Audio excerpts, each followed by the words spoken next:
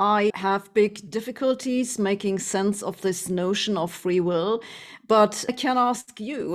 So if you know that this is how the laws of nature work, we have those deterministic laws, and then every once in a while there's a random jump, and this is what the particles in your brain do. They're either determined by the past or there's some random element that no one can predict. Would you say that you have free will?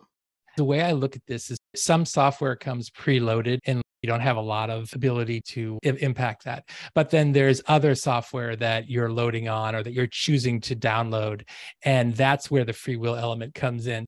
Yeah, that's actually a pretty good answer. And I think that this is very similar to how some philosophers have tried to explain a notion of free will that's very much based on the autonomy by which the brain works, that it seems to come up with those new things pretty much independently of its genetically determined, environmentally determined hardware, so to speak.